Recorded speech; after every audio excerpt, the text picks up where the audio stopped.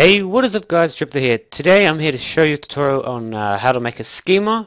A schema is a diagrammatic series of tables that is in a database. So just for this example, let's say that there's a customer table, a product table, and an invoice table. So just draw up quick tables. So a C table, customer table, and there's a product table over here. Oops, it's a bit bad. Product table, and then the invoice table, which should always be in the middle. Invoice table. Alright, so under the customer table, let's say there's a customer ID. So customer ID. There's a customer name. C customer name, customer address, and then there's a customer phone number. So CID, CN, CA, CP. Under the product table, let's say there's a product ID, there's a product type, and then let's say there's a product category for the category that the product's under, so be it gaming or electronics, I don't know.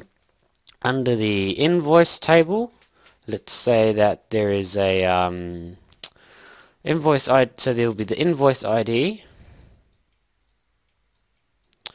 Now there will be another customer ID. I'll explain why after this. Product ID,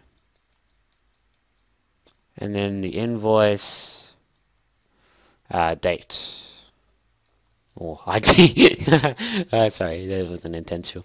Alright, so now the reason why there's another customer ID and product ID is this product ID right here is a primary key, or PK, and the product ID here is a primary key. Now what a primary key is, it's just a unique identifier within like a table. And then if you over here you write FK next to these two. FK stands for foreign key. A foreign key is just the primary key of another table, as in, so this primary key here goes to there, and it goes from 1 to infinity. Same here, goes there, goes from 1 to infinity. So that's pretty much, this is just a very basic way of making schema. You can now, and then you can use this to make a data dictionary. For my data dictionary tutorial, check in the description. There will be a tutorial there on how to make a data dictionary where you can use all these for data, because you can use all these in a data dictionary: the customer ID, the name, the address, phone number. So check that out. Yeah, so this is pretty much a basic way of making a schema. Hopefully this tutorial was helpful for you guys. I hope you enjoyed the video. If you did, make sure to slap that like button, comment on what you guys thought of the video. Remember to hit that